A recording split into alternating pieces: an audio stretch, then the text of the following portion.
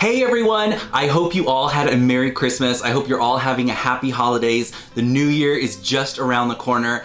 I don't know about you guys, but I feel like if you saw our last video, Steve was kind of ragging on me because I planned out our whole December because I wanted to make sure we got all of our activities in. Even with everything so planned out and scripted, I feel like the holiday season still just flies right by. I always have these grand visions that we're gonna like drop multiple videos throughout the week. We're gonna do all these fun activities. We're gonna vlog absolutely everything, and sometimes things fall through the cracks. But we did record a lot of the fun stuff we did during the holiday season, and I wanna share it with all of you. As you know, me and Steve, we have so many weird, crazy traditions. So tell me what you think about this one. As we continue on with our holiday traditions, this is an odd one, and this one is specifically for me. It is. So this movie came out during the holiday season. What was the year? Yeah, I know you're weird with years. 2007, so a long time ago. He knows all the years of every movie release. But it came out during the Christmas season. It's Sweeney Todd with Johnny Depp, and for whatever reason, that movie has cemented this movie as a holiday tradition for me. Yes. So yes, tonight is our Sweeney Todd meat pie night. Yes. And with that requires that Mike has to like slow braise an amazing meal and then uses this like little like, of course it's Williams Sonoma, right? It's a little pie maker. So we have like these little meat pies we're going to enjoy tonight. Oh, so show them. We'll show them. Oh, Caleb, what do you have here? Hey, what is that? Hey, I crashed yours right there. You crashed it? Yeah, I crashed mine and yours. Well, okay, well, let's not do that. I crashed mine. All right. But we have these like little meat pies here that Mike has made that is absolutely delicious. I'm excited about this. But again, it's another weird tradition. Yeah. Because, you know, we throw traditions left and right. It's fun though because these are really good. So like Steve said, I've been cooking all day. I mean, I've been slow cooking, so it's easy. Yes. But I basically make just classic beef bourguignon, and then I just throw it into the pie maker. So anyhow, I love this tradition because again, I know it's a weird tradition, but like the food is so good. It's all about food for us. Yes, so. He does a good job with it. So let's enjoy it. Yeah. As all of you know, it really is always about the food for us. And I just want to say those meat pies, they were delicious. Next year, I promise, I will vlog it and show you guys how I make it because you don't want to miss it. I think it was the very next day, Caleb and I upheld our annual tradition of making homemade Chex Mix. So what are we making? Chex Mix. We're gonna make Chex Mix? Yeah, and eat them. Yes. Are you gonna be super helpful? Yeah. Okay, so what do? We take pretzel sticks. I like a lot. Oh, do a lot? That makes it go faster, yeah. And then you break them in half, right? Yeah, like this. Yeah, and then they go in there, and then we'll fill 2 cups worth. Good job, bud. So what we did was we took these rolled gold sticks. Now, if you look on the recipe box, they use those like classic style of pretzels, but I like the lighter bite you get when you use the sticks. And as you saw Caleb, he was breaking them in half, so they're a little smaller. I like these ones. Yes. Like so we added 2 cups, and then we used this Planters salted dry roasted peanuts, and we did 2 cups of that. And now we're gonna add our corn Chex, rice Chex, and wheat Chex. The corn Chex is my favorite, so I tend to go a little heavy on those pours. So we have added all of our Chex cereal to the bowl. I did a pour of 5 1/3 cups of each. That's the recipe, but I actually do, like I said, I do a heavy pour on the corn Chex, and I actually do a lighter pour on the wheat Chex. I just like that ratio a lot better. And what I have here is a mixture of melted butter, Worcestershire sauce, and this Lowry's seasoned salt original flavor. I don't remember what the quantity is off the top of my head, so I have posted it on the screen for you to see. So as I have this nice and melted and whisked together, I'm gonna go, please forgive me, I'm doing this one-handed. I'm gonna go ahead and pour all of it all over, and I'm gonna give this a big stir and incorporate. Caleb's gonna hold the bowl for me so it doesn't move. I'm gonna go ahead and stir it. And move a little bit. It moved just a little bit. I think it'll be okay. It smells so good. And so what I'm doing, while I'm doing this, I'm preheating my oven to 250 degrees. So a nice low heat. Okay, so I poured my Chex Mix into, I'm using my turkey roaster just because I have it. You could easily use some cookie sheets as well. And also, if you want to save on doing dishes, I could have totally just mixed this all in here, but I think I get better coverage when I have a big oversized bowl to mix this all up in. So once our oven is at 250, we're gonna go ahead and we're actually gonna bake this in the oven for 1 hour, but we're gonna make sure we pull it out and stir every 15 minutes. So after an hour, this is all done. And so now I'm just gonna keep it out, let it cool down, and it's gonna be ready to go. Little man went down for his nap right now, but when he wakes up, he's gonna be very excited to try this. And we got a full day of baking Christmas goodies. I got my bread machine out, and you can't really see in there, but I am making a crusty loaf. I'm gonna be making a rosemary olive bread. So my bread is on the 3rd stage of rising. I think that's the last one before it starts baking. It's looking pretty good. Again, this is an rosemary olive oil bread, and then I went ahead and just added some green olives to it. And I know I'm gonna get this question from some of you. This is the Breville bread maker. I've had it for quite a few years. It works really, really well. It makes really great bread. I have really great results with it.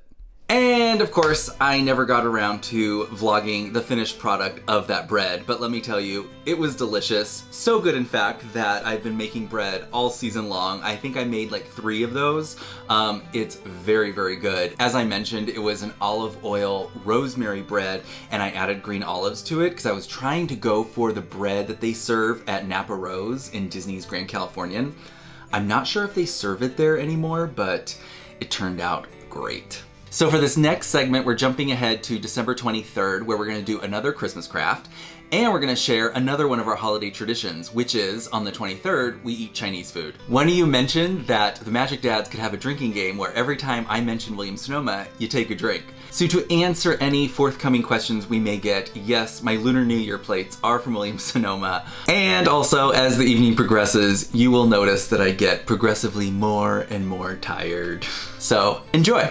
Okay, so today is December 23rd, or as some people call it, Christmas Eve. So I think today we're gonna tackle this gingerbread house. All right, jumping ahead a little bit, little man went down for his nap, but before he did, we put our gingerbread house together. But Steve is here, so he helped put the roof on. Well, let's be honest, I had to help with the engineering. Mike's like, what? The instructions say it clearly, but... The instructions are a little confusing, but, well, I thought they were. Well, anyhow, we're here, we set the roof, we're waiting for it to dry, and then we're gonna wait for Caleb to wake up to finish the decorating, right? Right, he's gonna do that, and then I also learned, I think next year I'm going to buy the house that already comes assembled. Okay, look who's awake. Did you have a good nap? Yeah. Yeah, and now we've already started decorating the gingerbread house. You saw we actually constructed it. Decorate the house with this. Okay, but hey, bud, I need you to decorate the house, not just sit and eat the candy, okay? Okay. All right. I did this first row here of gumdrops, and then we decided to switch out. Steve's gonna do the house, and I'm gonna clean up. Decided to switch out? Mike ruined the frosting bag, so I'm having to fix that. Right. I gotta sign the decoration. So it looks like this is one of those projects where it was like, it sounded like a good idea.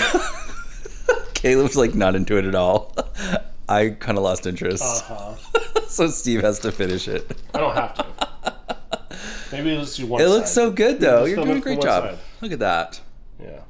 So this thing did come with candy. I think, well, you can kind of see, I was gonna show you on the box, but it came with those little pieces over there, which isn't a whole lot. So I went out and bought some extra spice gumdrops and some red vines. I think we're gonna be good, right? Sure. He's so anti. All right, I was able to duck out because I had to order the food, and we're ordering from our favorite Chinese food place, which is a tradition that we always do. Yeah, so our tradition is on the 23rd, we always eat Chinese food. I always thought, well, the tradition was that we went to a Chinese food restaurant, but we're not going out right now, so. But Mike's over here doing his... Doing the wreath. I'm just copying the box because it just makes it easier. Oh, so you're not being creative. Got it. All right, here it is. I think we're gonna call it because it's getting a little bit late.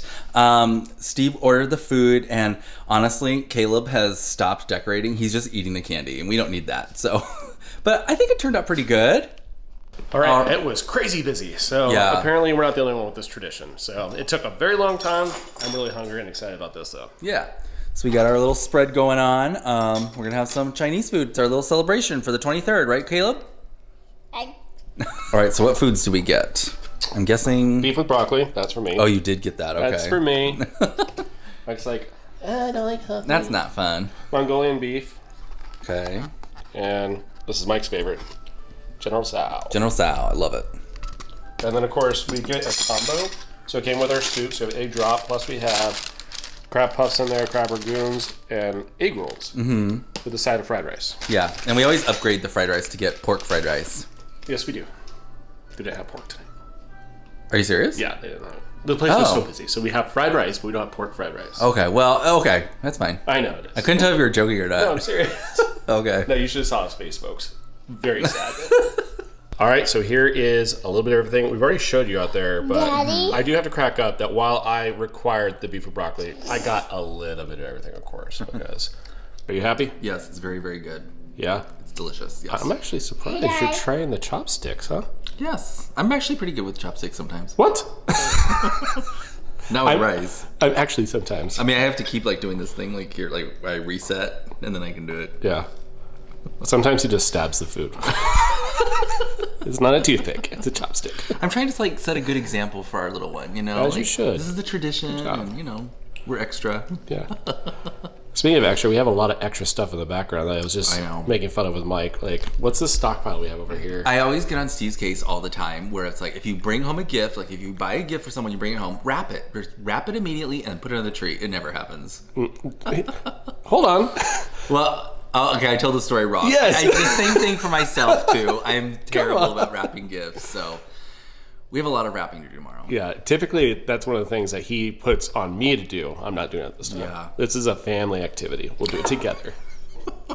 But you know what's so funny too? Because I was thinking about when I was like kind of cleaning up and going through his stuff. I'm like, oh, we gotta be careful if we release these videos because people are gonna see what their gifts are. But I think by the time this video comes out, Exactly. they'll have gotten I it, don't think so. you're going to edit it tomorrow morning on Christmas Eve. So. Yeah, I got a lot to do tomorrow. So Exactly. But you know what's... Actually, we'll talk about this later. Reminded me to talk about something else later. Okay? right. Dinner's over. Caleb's in bed. We're ready to set in for normal movies that we do every single year. movie night. But I did want to say this. I did want to say about Caleb. Yes, we haven't wrapped any of our gifts. We haven't done any of that. But at least we don't have a present that we had to build the night before. Right. So we're at least sort of saving ourselves from that problem. So Yes. have we done that before? I think Yeah, we've we done. did that with his food truck. Oh yeah, that was a thing. So yes, we don't have to build anything. We just need to throw things in bags and wrap it up in paper, and that's it. And then it's time for Christmas. Yes. All right. It is the big day. It's Christmas Eve. I love this time. It's just a little after 7 o'clock, but it's super, super dark outside. And it rained last night. So I guess that's the best we can do in Arizona when it comes to having a white Christmas is that it rains. Steve and Caleb are still asleep. I'm actually running a little bit late because the store I want to go to, I'm going to go to the grocery store and it opens at 7. I wanted to be there right when it opened. But I want to go and get all the food that we're going to need for the next few days. And then I think I'm going to grab some Starbucks for breakfast. And then we're going to come home and we're going to spend the whole day baking. All right, I am home from the store now. It's still pretty dark outside, but I came home and Steve has got the Christmas wrapping underway. Little man is eating his breakfast, drinking hot cocoa with marshmallows and watching his Christmas movies. Is it good? Yeah. So I wasn't very good at vlogging the process, but I have made chocolate chip cookies. I keep them in here. So, but I've got, I'm gonna get questions about this. I put a fresh piece of bread in there because it keeps the cookies fresh and soft. So, but I've got a full 6 dozen of chocolate chip cookies. And I am also making another batch of monkey bread. Guys, I've got this down to a science now. We'll see. What? We'll see. So I was very annoyed with myself because the last video we dropped, I forgot a huge chunk of footage. Which was? And that was the whole second process of making monkey bread. I made it a second time and it came out much better. I like that Mike keeps on saying he made this. Like, as if I don't participate at all. I know. I have to handle all the messy parts, which Right. today I don't think I'm going to be able to help out with because I have a haircut in about an hour. So That's true. We're going to... We'll figure it out. It'll be figure perfect. it out. So it'll be all Mike. If this one succeeds, he can take all the credit. So I'm about to leave the house for the haircut. 2 minutes. And Mike's like, can you please form it really quickly? I have it ready. Yes. So it's been rising for 1 hour. And so Okay. now we're putting it out into a lightly floured surface. Steve's gonna shape it into a square and cut it up into 48 pieces. I'm not gonna do cutting. I'll shape That's fine, it. just I'll shape it and I in can a do the square. rest, yes. And then I've got some melted butter here, my brown sugar cinnamon mixture, and then it's gonna go into our monkey bread pan. All right, so I made a square, and Mike, with some assistance from me before I have to leave, was able to cut it up in little pieces. So Yeah, so I'm just gonna roll these up, dip them, and then we should be good. yeah, just keep a little bit of flour nearby because your hands are gonna get sticky after a bit, Okay. and then you should be able to dip. And then where's your pan at? Well, I should get some flour. Can you pour some flour into a bowl for me? Happy to assist. All right, I got them all rolled up, dipped in the butter and the sugar cinnamon mixture, and now they're gonna hang out in here and rise for about 30 minutes, and then I'll get to bake them. And in true Magic Dad's fashion, I did not vlog the final product of that monkey bread, which is a travesty because it was the best one yet. But that was actually all we vlogged on Christmas Eve because, I hope you're not eating right now. As I was rolling that dough, Caleb was going to the bathroom and I heard his little voice calling me, and I go in there and so as you can imagine, I was done. So with that, I think I'm going to end this video here, but don't worry and stay tuned because tomorrow we are going to be uploading the second part of our holiday festivities, which will begin with Christmas morning. I hope you liked this video. If you did, give us a thumbs up. Don't forget to subscribe. And from our magic family to yours, enjoy.